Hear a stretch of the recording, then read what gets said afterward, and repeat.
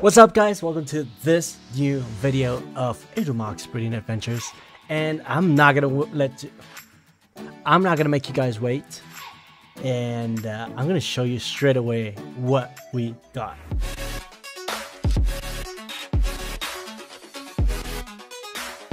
Okay, so this is the first guy we got here. This is not only a very good plant that we were going for plants. Let me just remind you, these are the parents. We wanted to get dual blade instead of imp and confident instead of nut. So somehow we got Goda because there was a Goda on R1, but this is a very good Axie. It's pretty good. You can still copy the Cottontail, which is what people go for in that kind of build. So that's very playable. You got a curse card, and not only that, but this guy is the only one that exists in the marketplace. You can look for something like this in all of Axie Infinity. You're not going to find one like it at all. So in itself, it's a very good breed. I love this, and it's totally unique. And talking about unique, let's go ahead and see the second one. It's this guy, which I named B tier, because you're going to see what comes after. But I mean, it's decent though. We got Cottontail, we got Little Peas, we got Ronin, we got Dual Blade, and we got Double Nut. This is a very playable Axie. This is very good. And the genes on it, it's a zero breed, and the genes on it have Double Nutcracker, but you got Double Innocent Lamb and Double Confident. So this can still be bred to get something out of it. But now, we had one plant, one beast. The next one is this mother trucker. This Axie right here is insane. It's exactly what we were going for. And not only that, but there are only 7 Axies like this one. And there's only one of them for sale. It's a 3 breed in the marketplace, and it's up for like 150 bucks right now. So this Axie is really good. It's a very good front laner. If you want to use it for tournaments, it's very good. You can use the dual blade version to play against, I don't know, those healing comps. You can use it against the endless shield mech that we've seen a lot during the end of the season. That alone, just having this as a plant with those with these moveset, that's huge. And okay, so I told you already, we got one plant, one beast, and now another plant. Two out of the 4 are already plants. So that's huge, and we already got what we were going for. So I'm sad, baby. But not only that, another one. And this guy is exactly the same, just different color. Just look at that. Come on. Bro, like this breed, this batch is very good with this one. It's decent with this one, but it's just excellent with 2 of these. Both of them landed. I think the probability of that was really low, of both of them landing, but we got it. We got 2 of them, which makes this 100% profitable and 100% a success. So that was my breeding adventures, my first breeding adventures, and it went great. It went exactly like we wanted it to, but that's not it. I am going to show you guys my next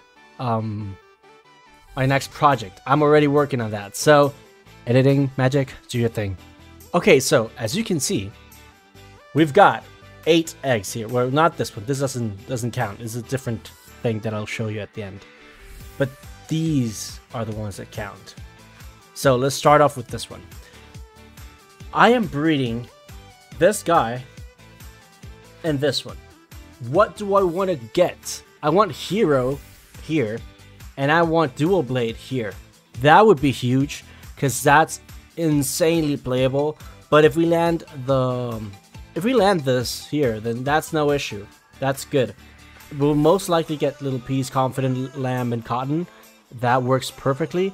We just want to switch around these 2 here. I bred these 3 times. Yeah. There they are. These 3. And now I bred these 2. What happened? What do I want to go for here? We got Hero, we got everything. It's all the same. We want to get a plant that has the same moveset, but it cleans out a little bit of the R1s. It cleans out a little bit of the genes. This is a very good gene pool. So what I want to do with this is just have some decent genes. And if it's in a plant, it's perfect. If it's a plant, then it's huge. It's just perfect. Because I bred these 4 times because it's the best pair.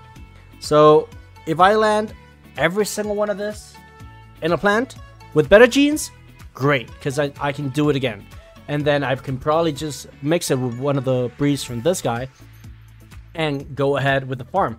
So this is actually my first farm, and obviously I gotta give a huge shout out to Stark for not only showing me and teaching me everything that there is to know about breeding, but he also helped me sponsor this. So he helped me get this on. So that's huge. You know, that he's a pog manager, bro, honestly. But yeah, this is what I wanted to show you, because we're going to continue this series on with this batch, and then if I have something else, I will obviously tell you. I will get this in, I think it's 2.5 days. But now this was given to me, this was gifted to me by the breeding program, which I was a part of. Obviously made by Axie Infinity, Stark, Hantao, and Akshan. Akshay? Sorry, I was thinking about League of Legends. I'm sorry if I butchered that name as well. But yeah, they put this together and taught us about everything we need to know about breeding. So that's why I'm doing all this. And they gave me this as a souvenir. So it's an egg. And these are the parents. And something huge can come out of this, because we already, okay, you got double AoE. These are both AoE. This is just insane. This is huge. And this guy is pretty good as well with the with Kestrel. The only bad thing is the puppy here, but we have Earwing and dominant genes here, and double Earwing in R1 and R2, so it's a 50% chance of landing the Earwing on obviously on a Dawn, because we're breeding two Dawns here. So I think this could be a really good one. If we don't get Kestrel, we get Eggshells, which is good itself. It's good as well. So and if we don't even land that, it's still huge. I love this kind of burst. I love AoE. So I would have a 0 breed AoE genes Axie, which I can honestly breed on to get something else out of it. But yeah, that will be on the next video. Obviously I would be giving you guys an update as to what hatches from this on the next video, and I think I'm going to do that just a video for this, because that implies what to do with all those breeds and if we're going to crossbreed or not. And after that I will have another video with this, and then deciding what to do, what to breed it with, and showing you guys what came out of this. But yeah, I'll see you guys on the next one.